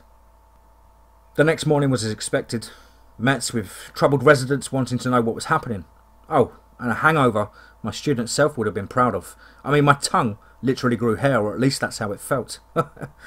We grabbed some strong coffee and headed out of the bar into the blinking daylight of the high street. A police responder car came screeching around the corner of Old Taylor Road, bleaching the tyres and roaring its engine towards us, and then he went straight past. Dean and I looked to one another, baffled. "This doesn't look good," I remarked to him. "Come on, let's go and follow," he replied, and we jumped back into the ATV and screeched our way back into the road and in the direction of the police responder unit. Rounding the end of the high street and coming to the town square, we realised what was going on as our hearts sunk into our arse.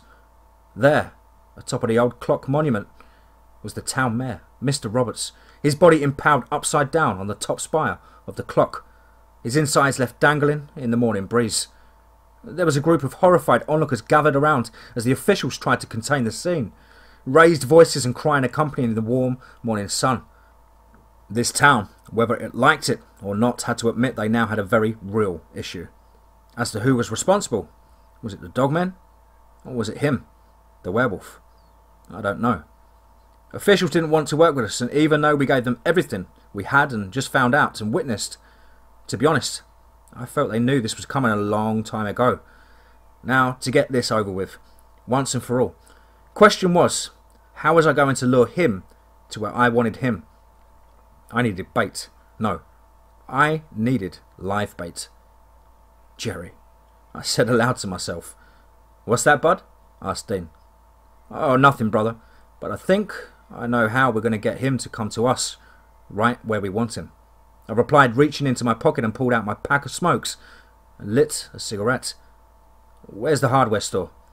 We have got some traps to build."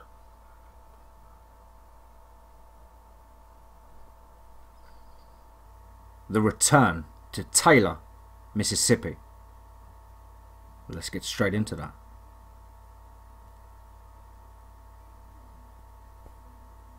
The day that we found the town mayor crudely displayed, almost medieval to the townspeople.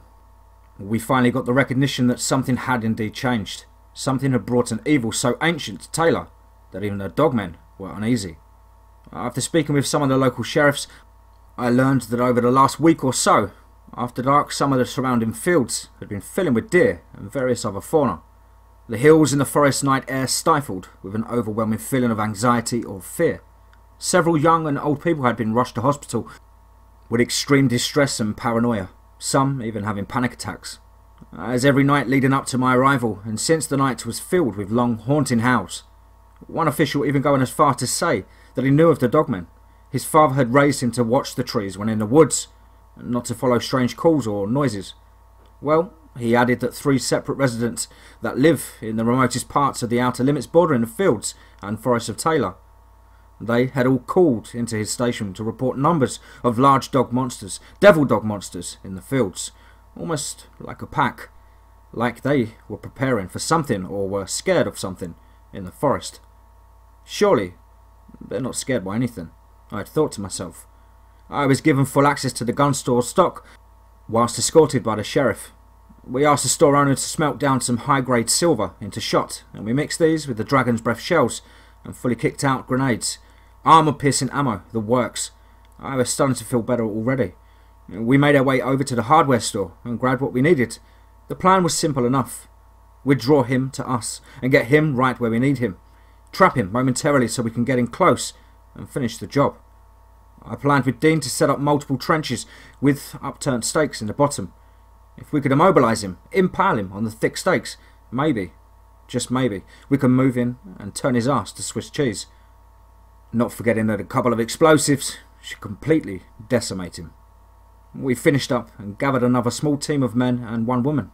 I soon was told that she was the local historian, Izzy, and had a natural passion or flair for the occult. I greeted the guys and went over to speak with Izzy.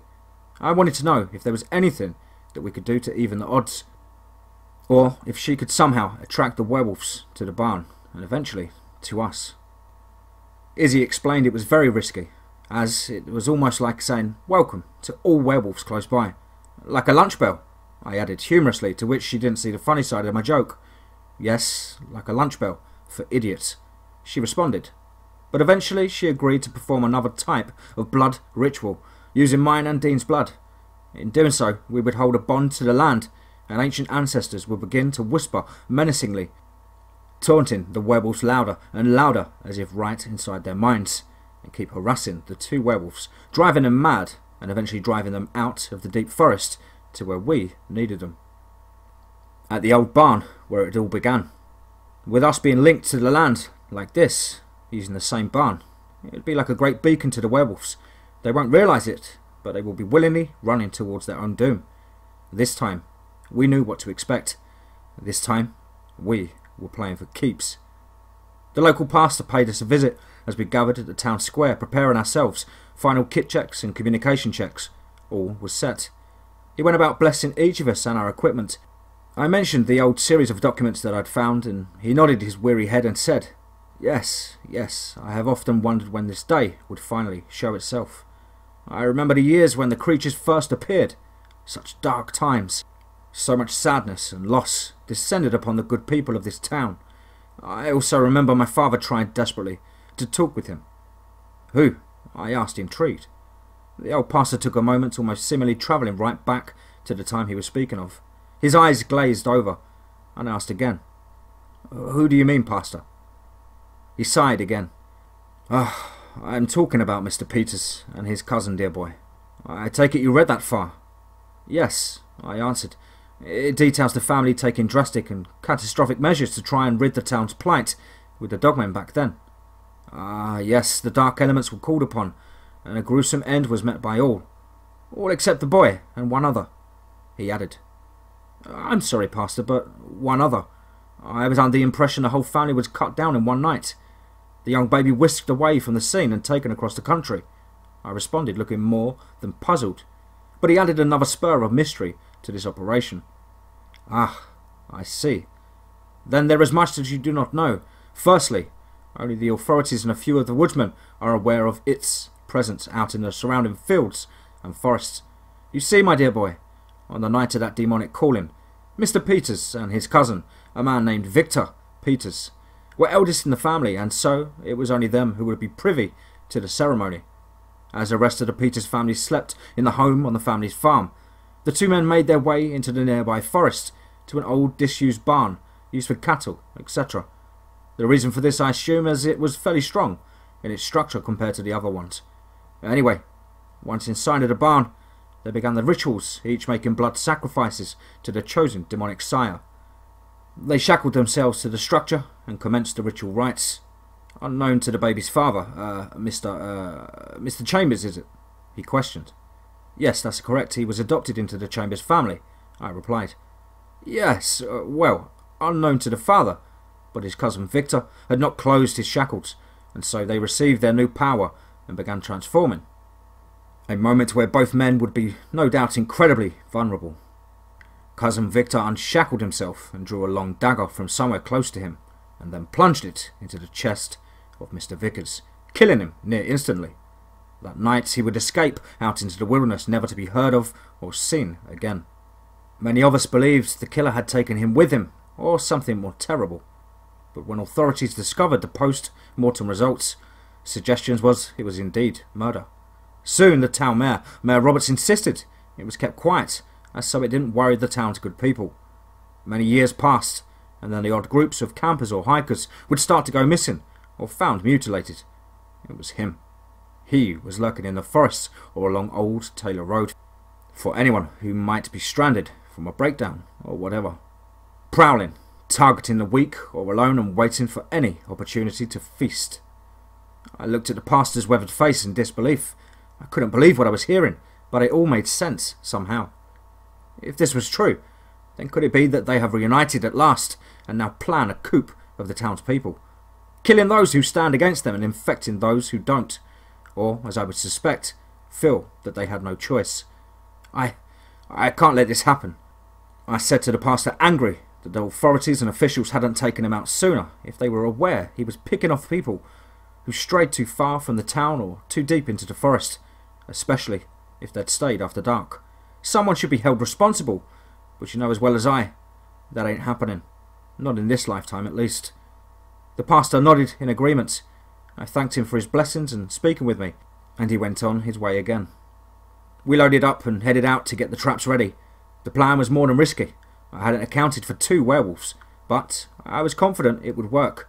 We just needed to draw them out. As we drove out of town towards the fields, we stopped to pick up Jerry. The other 2 trucks of guys going on ahead to get things ready.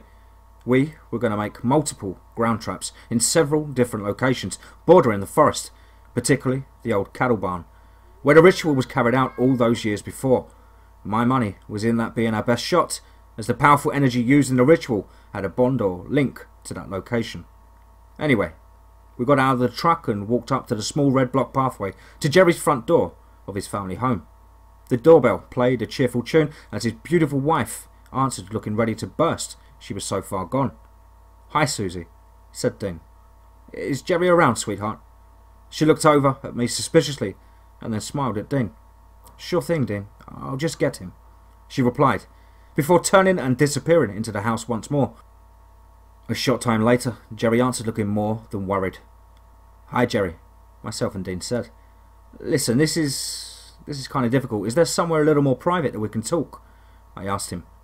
"Yeah, sure, this way," responded Jerry before stepping out of the door and walking us around to the back of the property and down to his old barn. "Listen, I'm done. Before you try and tell me we're going back to get that thing." "I'm not, fellas," said Jerry before I had even a chance to ask him anything at all. "Look, we know you're scared, Jerry. Hell, we are too, and for good reason, buddy. But you got a family now. Did you really want your kid growing up around here with that thing out there?" I added. "He's right, Jerry," said Dean. "It's worse than we thought. There's 2 werewolves. It's a long story, and one we will explain to you. But we need you on this, Jerry," I added as Jerry looked at us with worried eyes. "Okay, but what have I got to do?" he responded. "Well, Jerry, it's really quite simple. We're going to draw them out and lead them to a trap where hopefully we can immobilize them and move in for the kill." "So you mean you want me to be bait?" he replied, shocked and slightly pissed off. "No, Jerry. We're all going to be bait. With two of them, we're going to really need to piss them off to get them to follow us. And what if they catch us before then? Then what, huh? He added angrily. Then, kid, it's up to you or I to pull a pin on the grenades and shove it so far down their throat. It's got more than heartburn to worry about after eating your ass. You've got to do this for your kid, man. Your beautiful wife. Do it for yourself, otherwise they're just going to come to town one night and slaughter everyone who stands against them. I said, hoping this would be enough to convince him to help us. Jerry walked off over to the old rickety wooden fence that looked out across the field towards the tree line and the dark forest beyond. He was right here last night, Jerry said quietly under his breath. What, kid? I responded. I said, he was here, right here last night. He replied whilst pointing out two sets of long claw marks along the fence in front of him. I was checking everything was locked before bed and he was just standing here, staring straight at the house. When he saw me behind the curtains, he pointed his damn claws at me and drew his thumb under his neck like, I'm going to cut your throats. I didn't know what to do, so I just closed the curtains again and went to bed with my shotgun. When I awoke this morning, I checked on the horses in the stables. Oh God, I muttered, knowing what was coming next. They're all dead! Every single one! All 7 horses dead, with their throats ripped out. I haven't said anything to Susie yet. I don't want to panic her. But the smell is already kicking up from down there. She will know soon enough. Damn, kid, I'm so sorry. You've got to take a stand. I will kill them, kid. I just need to get them where I need them. I promise, I said, hoping this offered some comfort to him. Yeah, me too, Jerry. I'll get a couple of the guys to help you out tomorrow and clear them out. Don't worry, it's going to be okay, added Dean, patting Jerry on his shoulder. Let's get going then, gentlemen. We have a couple of dogs to put down, I declared before turning and heading back to the truck. We made our way back out to the long stretch of country road that cut straight through the fields, long grass either side of the road towering up over the truck windows. It's no wonder it gets so dark out here at night. In a car, it would be like driving through a tunnel of darkness. Some of the fields high with corn ready for harvest. It was literally perfect for a dogman or werewolves to ambush people who got stranded or drove too slowly. I imagined the countless missing person reports that I'd already heard in a region over the years. It was now so easy to picture them driving down the winding country road, possibly coming to a complete stop as an apparent animal was dead on the road, the headlights illuminating long beams of light through the foggy evening darkness. They would step out of the vehicle and walk closer, trying to decide what to do or what it is. Then, well, you know the next part. They would be set upon and dragged into the cornfield, off into the darkness. A shudder ran its way down my spine as I thought of all of this. And soon we pulled off the country road and into a dirt road, if that's what you want to call it.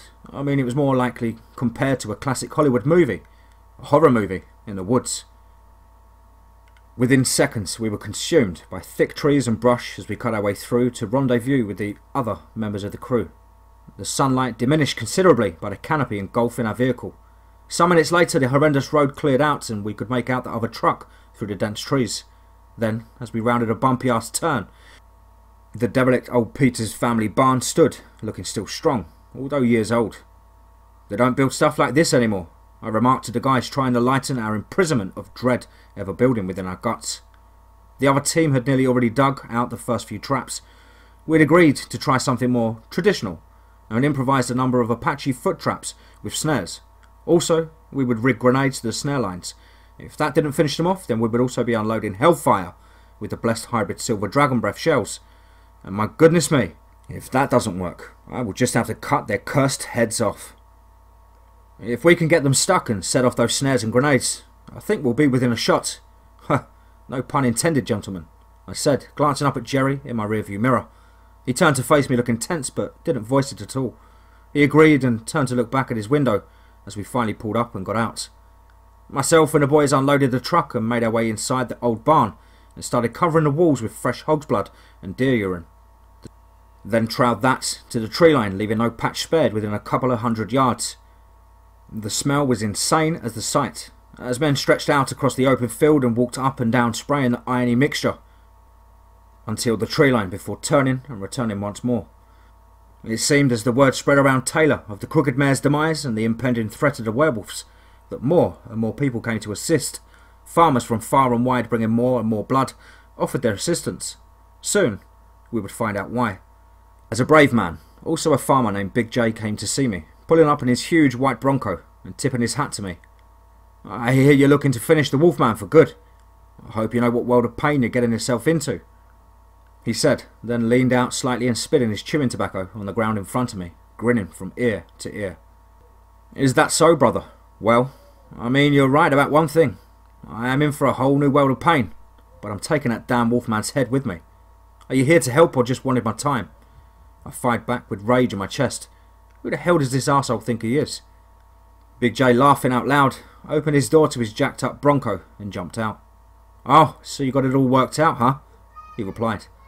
I was too busy not laughing in his face after he jumped out of his mini monster truck. And I see how short he was. Literally, he couldn't have been taller than 4.5 feet, best 5. I was expecting a huge man to step out of this huge truck, but instead, redneck Tom Cruise did. Oh boy. Anyway, soon he and I calmed down and got talking. Big J went on to explain that he lived over in Water Valley, a close neighbour to Taylor, and had nearly lost everything one evening the month before. He claimed that the day of the attack of his family's farm, he was feeling sick and uneasy but couldn't figure out why. He kept looking to the tree line but never saw a thing. Then, that night, as his family slept, and he couldn't, and so he got up for some water. He had made his way to the upstairs landing at the top of the staircase. He looked again towards the trees, and this time he was glad he did. Creeping low at first was a figure seemingly gliding through the long grass in a field opposite his home. It caught his attention instantly, although it was discreet.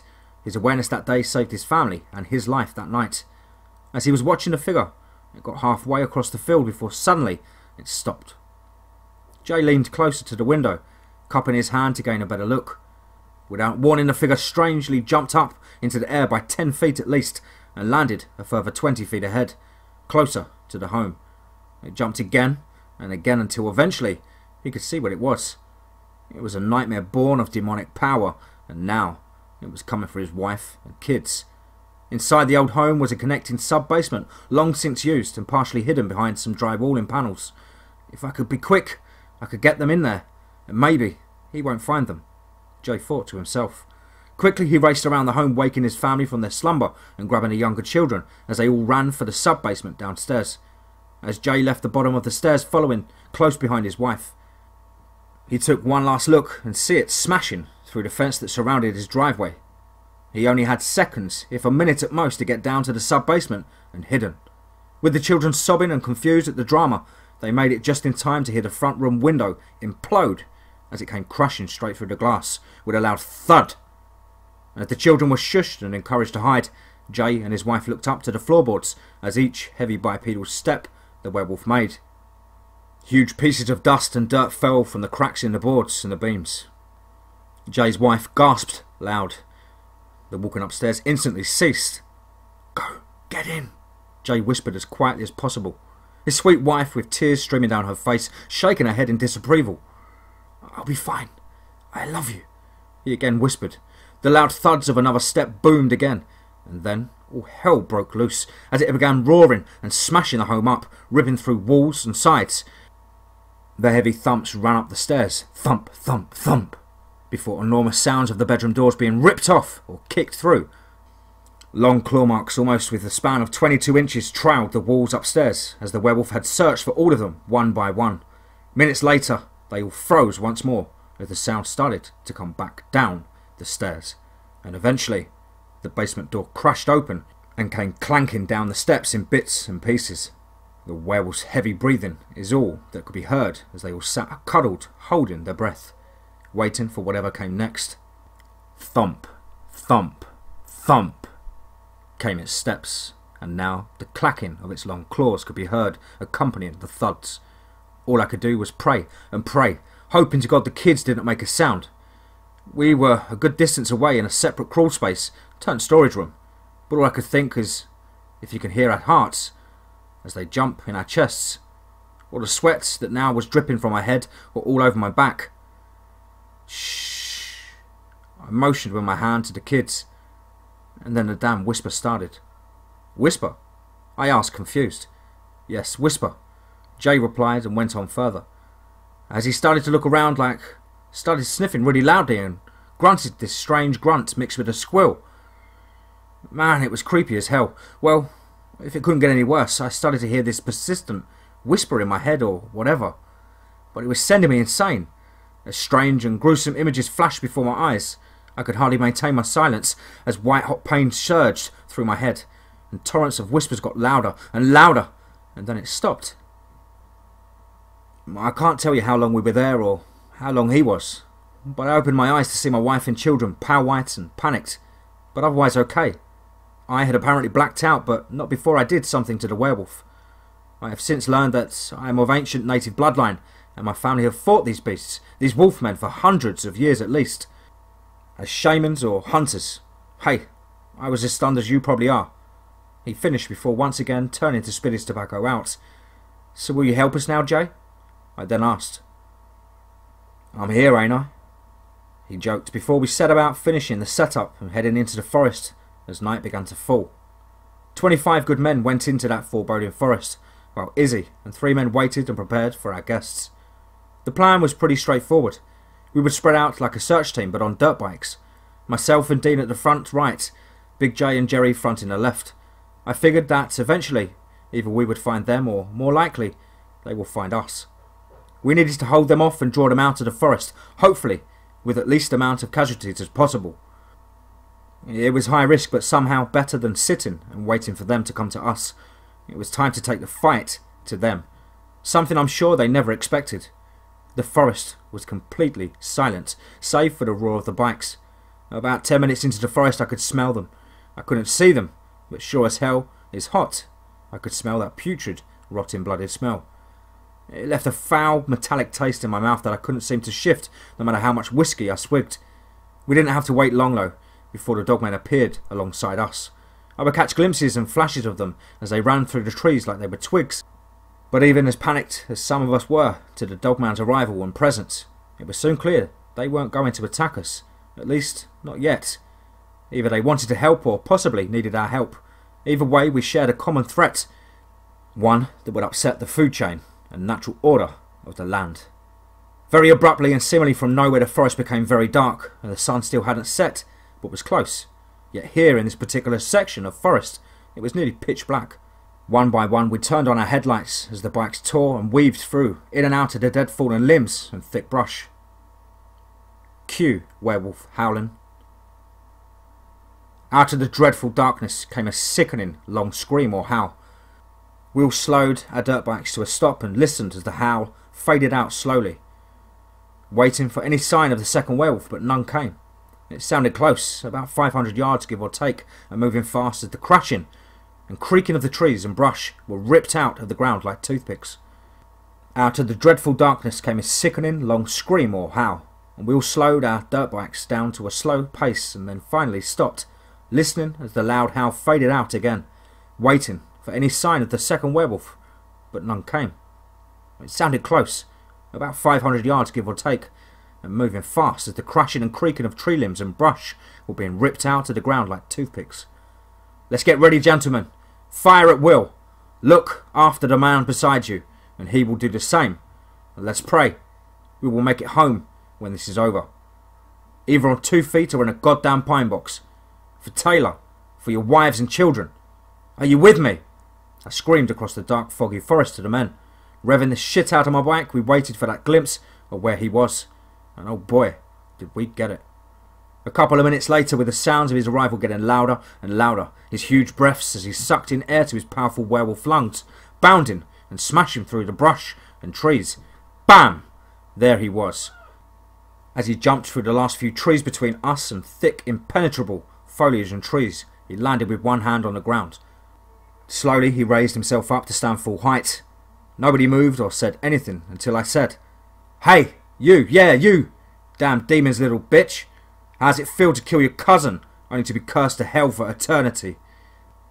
Before letting off my new improved Benelli M2 automatic shotgun, filled with the Blessed Dragon Breath silver compound, I shot straight for this ugly face, watching the glowing hot silver, and let tear into his cheek and neck. Now he was pissed. Without a second to spare, everyone began firing upon him as he roared and turned to look at this outrageous defence by the common men of Taylor, Mississippi. Before we could begin to lure him, he managed to grab a couple of the guys closer to him, launching two against the trees with a sickening impact and immediate death. A couple more of the guys just ripped and torn to pieces. We wasted no more time and headed back towards the traps.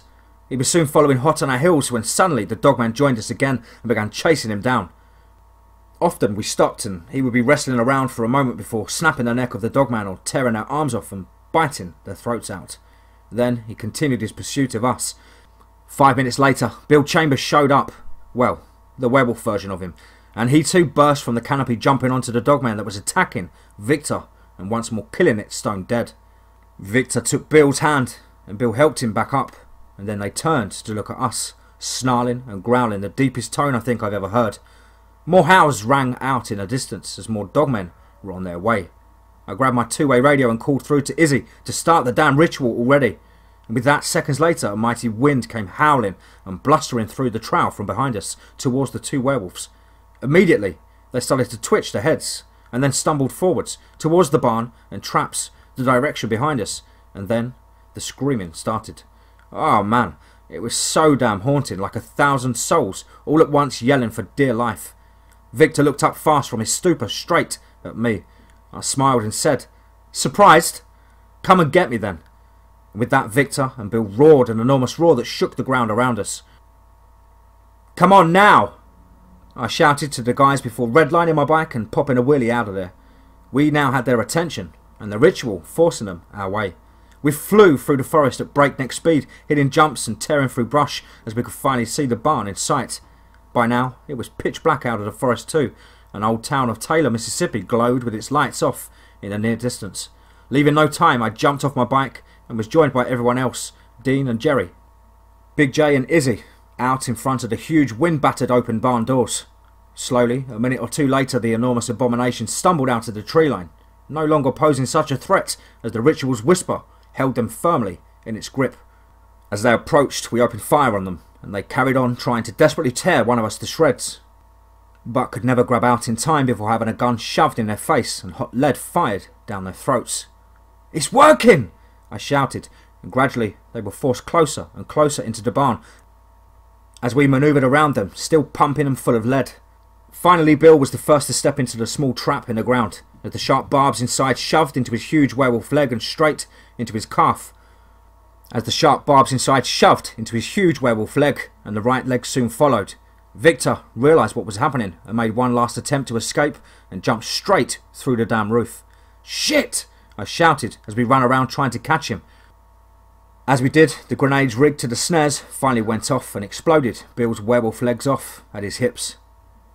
We made the turn around the corner to see the other werewolf, Victor, had stopped, no longer trying to escape, still in anguish at the ritual's torrents, yes, but his attention was drawn elsewhere. Looking up and around towards the fields and Taylor in the distance, Victor's enormous frame slightly silhouetted in Taylor's glow. There were red eyes everywhere. I mean everywhere. As far as I could guess, there were easily 70 sets of big red glowing eyes, all looking at Victor. I gulped loudly, and some of the men I could hear muttered that it was time to go before they scurried away back to their trucks. A couple even left their damn dirt bikes, dropping them where they stood only seconds before. Victor stepped back once more. Was he scared? Does a werewolf even have any emotions? He took another step, and as luck would have it, one of the guys had placed some other Apache ground traps around the back end of the barn in case they tried to smash straight through to escape. Victor made a final step and his leg suddenly fell into the trap. Again, as he struggled, the wooden barbs stabbed into his mighty werewolf calf and foot. His howl was deafening, and the dogman pack, the true full pack, not just a few soldiers, but all of them, slowly crept out of the darkness ever closer to Victor as he struggled in pain. There were no grenades attached to these extra traps, so all we could do was watch and see what would happen. As the pack came ever closer, what must have been the alpha of the pack stepped out in front of his legion and towered over Victor. This creature was something else. Honestly, my jaw fell to the floor as he emerged from the great darkness. He had to have stood of a terrifying 11 feet, with a massive barreled chest and a tapered waist. His arms much longer than I stood tall. I could see his hot breath seemingly steaming out of his open maw as it whipped around in the breeze. The Alpha leaned down closer at Victor and smelled deeply with a chest-rumbling growl. Victor, to his opportunity, grabbed and tried to swipe or bite the Alpha's face or throat, as it was a huge mistake as he reacted with a mighty howl up into the night sky. In his large hand, he now stood, holding Victor down by his head. The Alpha stopped howling and picked Victor up into the air before thrusting his razor-sharp claws and hand deep into Victor's ribcage, yanking and pulling out the werewolf's bloodied organs.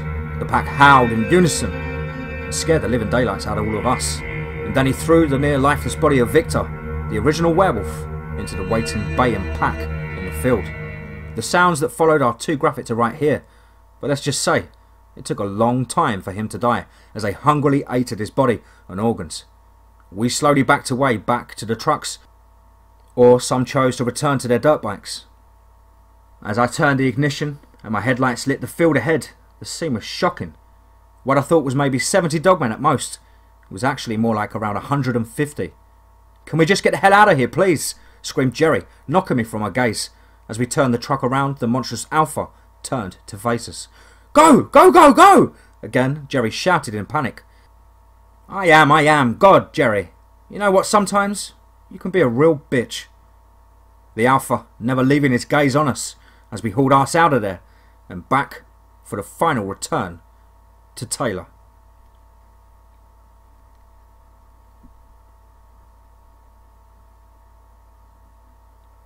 Wow. Hope you guys enjoyed that as much as I did writing it. Thank you all so much for your wonderful positive feedback. Absolutely humbled and touched, really am, and it just spurs me on to write more and more. As ever, please do let me know down below in the comments what you thought. Please do like and share, and don't forget to hashtag TeamFEAR.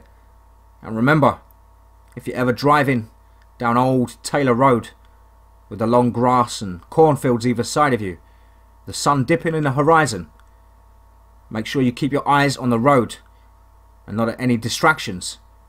And above all, remember, be safe, not sorry.